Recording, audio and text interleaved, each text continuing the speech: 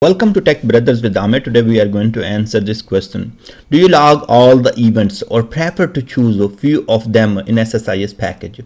So when it comes to this question, they want to know, do you know the best practices for login? So if you are not well aware of the login in SSIS, so SSIS login is a runtime information for a package that we log to some SQL Server table or text file or XML file or other destinations.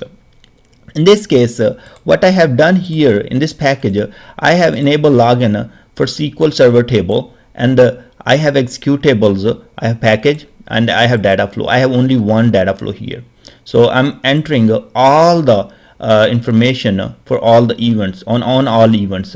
So on package level, I'm using all the events and I'm entering the information to log table, and data flow, the same thing I'm doing here.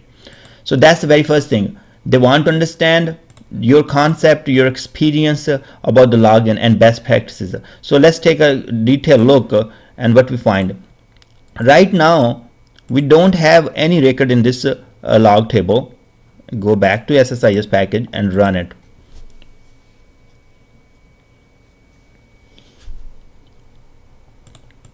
Stop the package and go to the table again. Run it.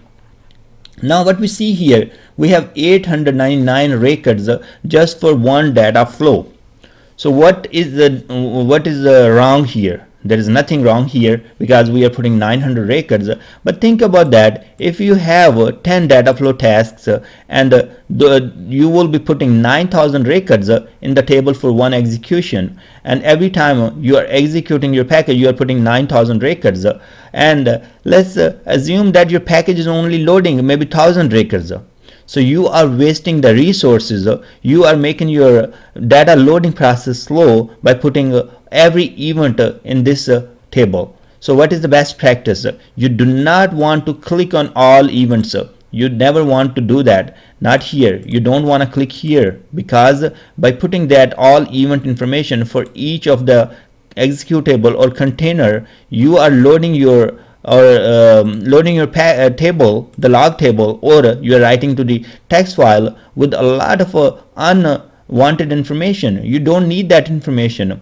So you want to come back and study the description of all these events and say which are important for you. If error happen, which event or the description or event description will help on which event. Let's say I want to be on failure, on error. That's most important. If error happen, I want to know about that. So those information you want to put, or those events you want to log in the log table or file.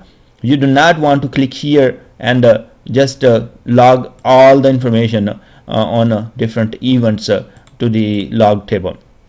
When it comes to the best practices and these log tables, you are running maybe 100 packages, and still even you put a very minimum information that you need, this table is going to grow huge.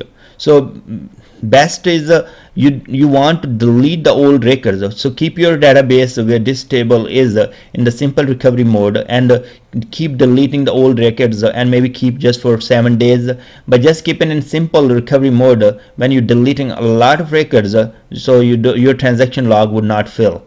That's the reason. And I recommend that have a separate database for your login, SSIS login and configuration, and for your custom maybe login and other framework tables you create for SSIS. So it's better like having a separate database, and that you can use for just SSIS.